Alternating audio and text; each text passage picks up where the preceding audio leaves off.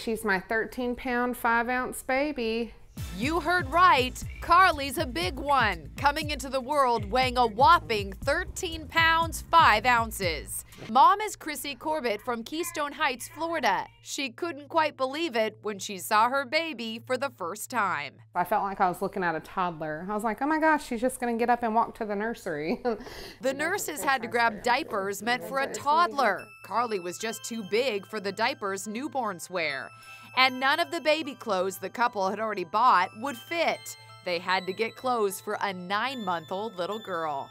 During the pregnancy, Carleigh says her belly just kept getting bigger and bigger. Now, Larry, you know your wife's a rock star, right? Yeah, she is. She is, man, she's a warrior. She's something else. That's so sweet.